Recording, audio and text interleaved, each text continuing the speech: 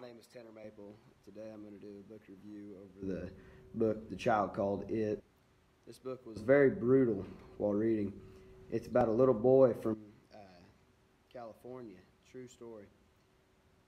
He was tortured and abused by his drunk mother. She was always high on pain pills or alcohol abuse. He was forced to play her little games, and if he didn't win the games, he ended up getting punished even more, and his punishment just kept getting worse and worse and worse over time.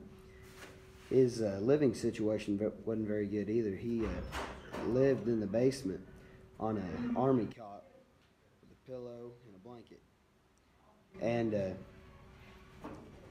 his food situation wasn't very good either. Most of the time, all he got to eat was scraps that the dogs would turn their nose up to, and just scraps off the dinner table. And he never really had a very good life. He was always... Dave Pelzer talks about in his book how he was very lucky to escape later on, and he ended up getting picked up by the cops, and they returned him home.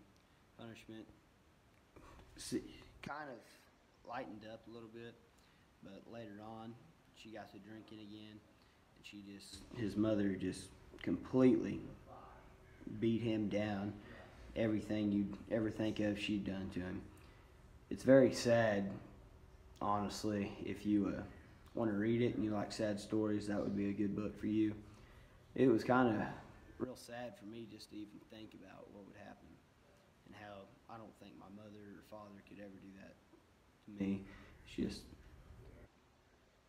if you like a book like that, that would be a very good book for you. It's a true story. Dave Pelzer. Thank you.